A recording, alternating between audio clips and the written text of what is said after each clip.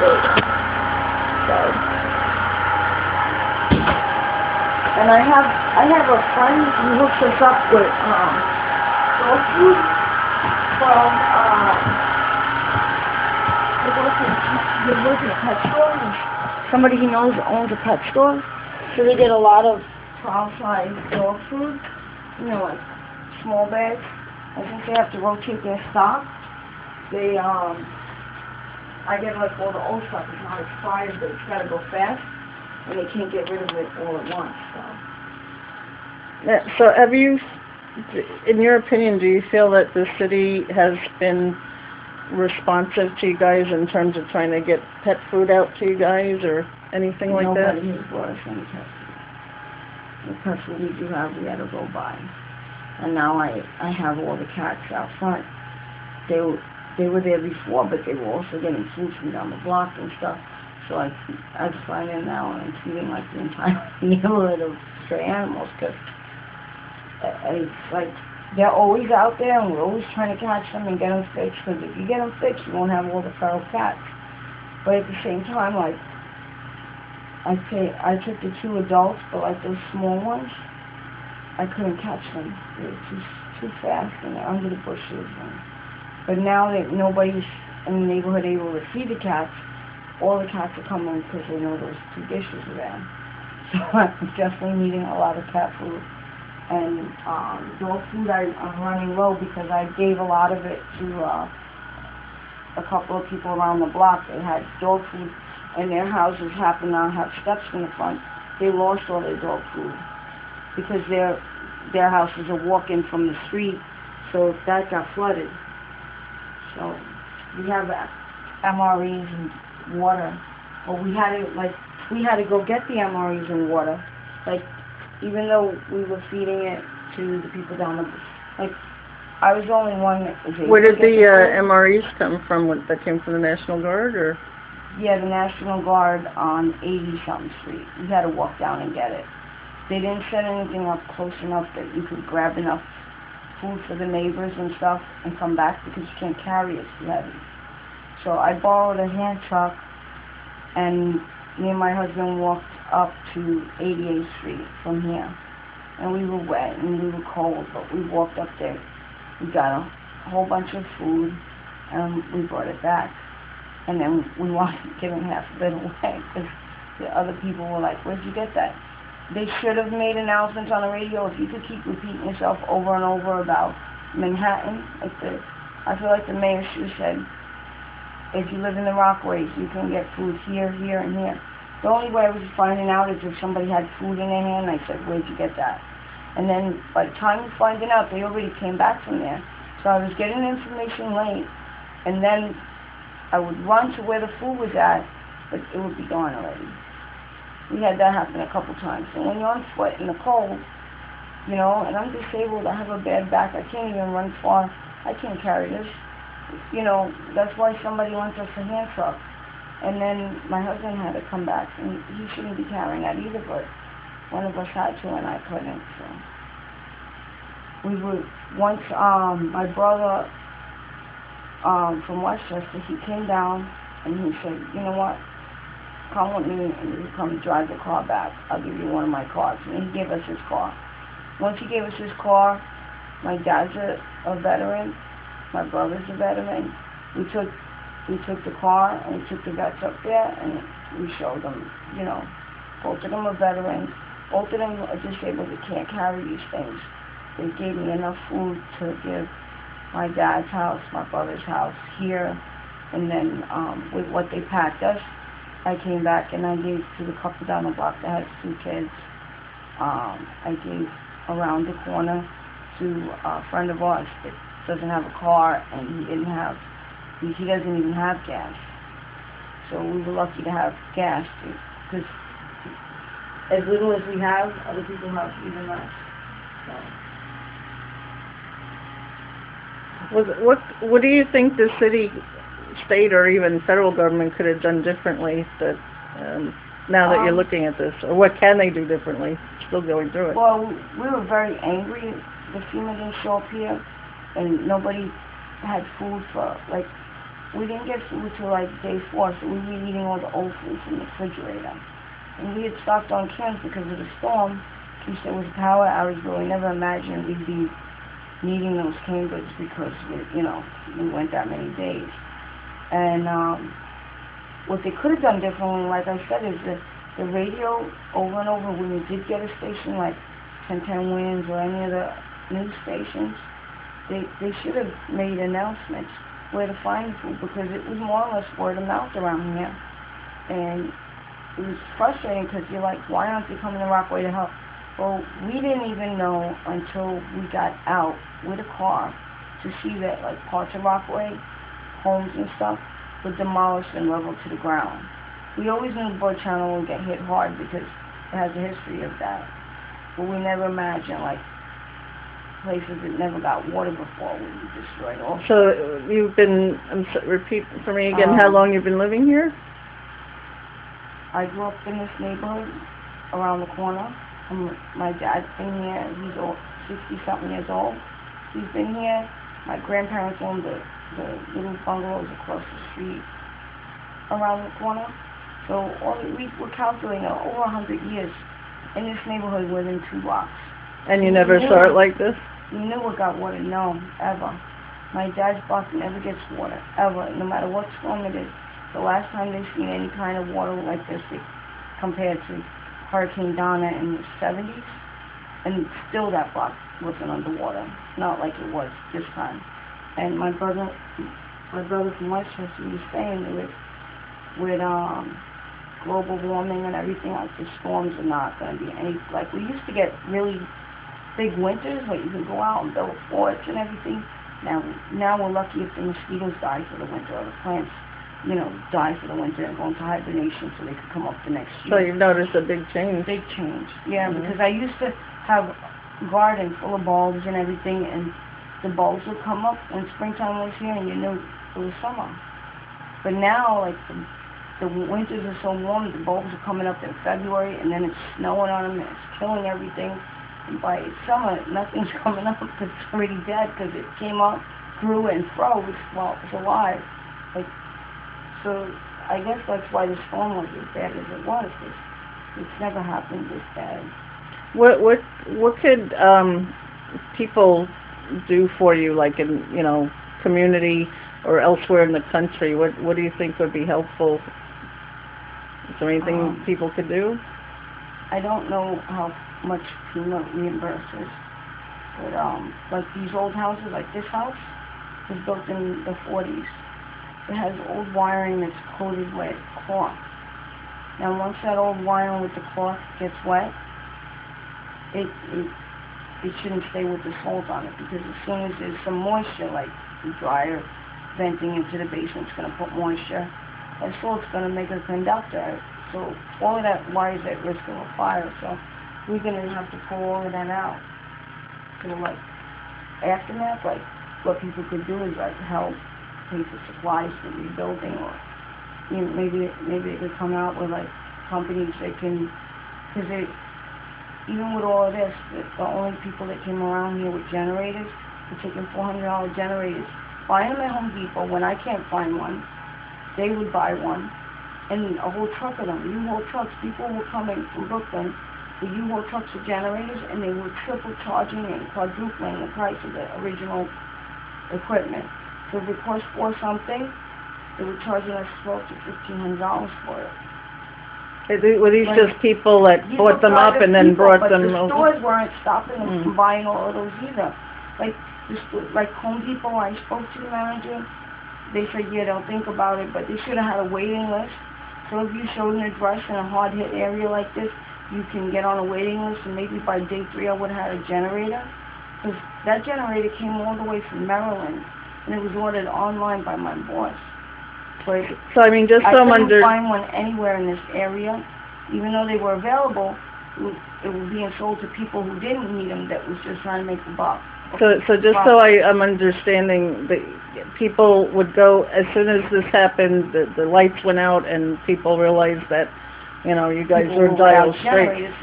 They went to Home Depot, they bought up all the generators, and then they would come back here and sell you guys the generators for $400. or $4.89 generator for like $1,500. Wow. My neighbor of my father's around the block paid $1,000 for a man to pump out his basement because he had a generator and a pump, and we couldn't get our hands on either of those. Nobody had pumps. Like, there should have been a thing set up that they weren't allowed to do this. And then when the store said they didn't know this was happening, they still didn't offer to put my name on a list or anything to help us. So as fast as the generators were going, they were going to people who didn't need them. Because finally one man, he wanted $600, and we're like, yeah, he's making a little bit of money, but he drove around and found them. We would have been fine paying $100 more than what they cost in the store, because these people went and they traveled and they drove with them. But other people were coming with U-Hauls full of generators, and they were charging triple and quadruple. And had we had that kind of money, we probably would have been desperate enough to buy one, but we didn't have the money to pay for it. So, you know, he didn't take credit cards out the back of the truck; he took cash. But the store should have done things differently. If they knew all these people was in such a high demand, they should have started a waiting list. Sears started a waiting list, but I wouldn't have been on the list to get one right away, because by the time I found out, Sears had, like I said, there was a lack of information. The only information we could get was from the radio, because there was no, everybody said log on to here, log on to, we have no internet, we have no telephones, we have no way of logging anywhere. And Because they have no electricity. Right. So it's stupid they keep saying log on to FEMA, but how are we going to do that?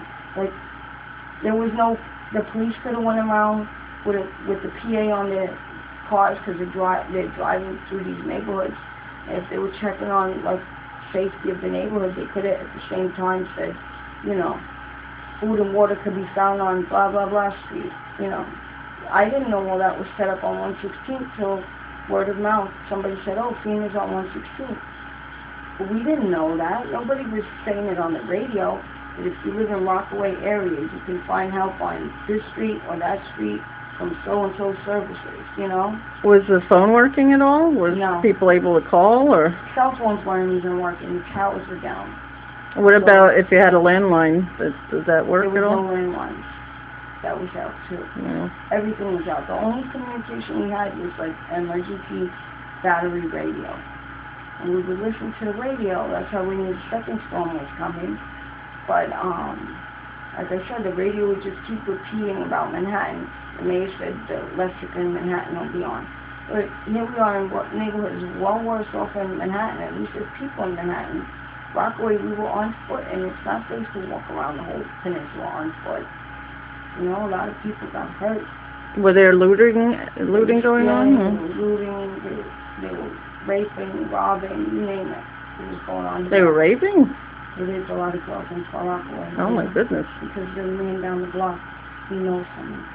He knew them as a girl. Oh. A lot of stuff was going on, especially when you have big buildings full of people and there's no lights, you know. Even the hallways are black, so it was. You go outside, and because of even the street lights being out, like it's like pitch black out. You can't see anything. So especially with it getting dark earlier. That's why they made the curfew, was to keep people safe. Because if you were in after curfew, then the people being out after curfew could be questioned. What are they doing walking around here?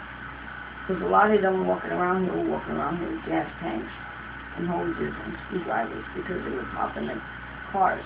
They were breaking you put a lock on the gas tank, and they would break the tank of the car. So it sounds like you had a combination of people that would help each other, like neighbors would help each other. The best of people or the worst of people. That's it, yeah. You were either good or you were not good. Because there was no in between, you know, help a little.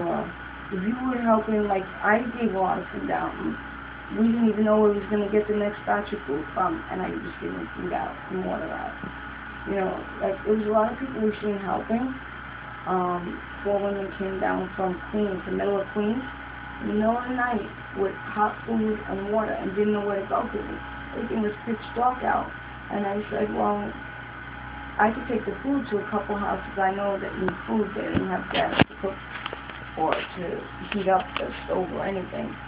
And then it wasn't safe for them, but they wanted to help. So I took the food and water, and I brought it to a couple places I knew that needed food. So some people helped, but then you had looting. Yeah, I had cooking a lot of bad things, yeah.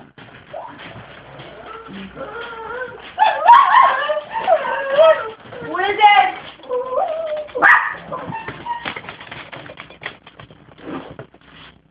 Who is it?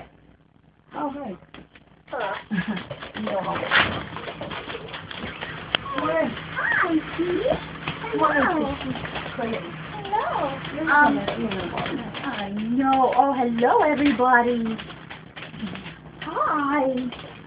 I just wanted to, it's gonna get dark soon, so I just wanna... That was another thing, the laundry. We didn't have clothes in the beginning. I didn't even know how to use the laundromat. We would go in the house and we always had our washers, dryers, you know. It was like, it cost $80 just to wash the clothes. Like they had nothing, nowhere for us to go that we could take our own stuff and wash. So even simple things like laundry, like they had places that could just give, like, or somehow, I don't know. There's a lot of things they could have done, but didn't. But the smallest thing would have been at least to read this information over the radio. So, because we heard a lot of stuff on the radio of what was going on in Manhattan, but being in Rockaway, we heard nothing. We kept hearing different stories of when the lights are gonna go on, but like even now, I can't even tell you what I heard about the lights going on because I heard different stories. One being 5 days, one being 3 months. 3 months? They were saying that the old wiring could have been compromised to where some people wouldn't have lights till like the middle of December. I know my house personally is going to have the basement ceilings ripped out because those wires got wet. They were underwater. So even if they put the lights, I have to get an electrician. So like afterwards, like help from people that help do buildings and houses, like to help pay for. I know they're going to make us get licensed. There's a program. There's a program called Fast Repairs that the city just implemented. Let me give you the information so that you guys can get, so that you guys can get things going a little bit faster. Okay? Because the boiler, my dad's a plumber, but like even like I don't know if they're going to inspect in the city. You want everything done by licensed electricians and licensed. Because I'm sure there's a lot of do-it-yourself or cheaper contractors, but if the city's going to give us a hard time about the licenses, then we're going to pay top dollar for a licensed electrician and licensed. From what I understand, they're going to kind of expedite that process. Right. So let me see if I can find that for you. Rapid Repairs Program. Find a pen. And then you guys don't have to pay upfront for them. Okay. And what do? They work it like a loan? I'm not exactly sure.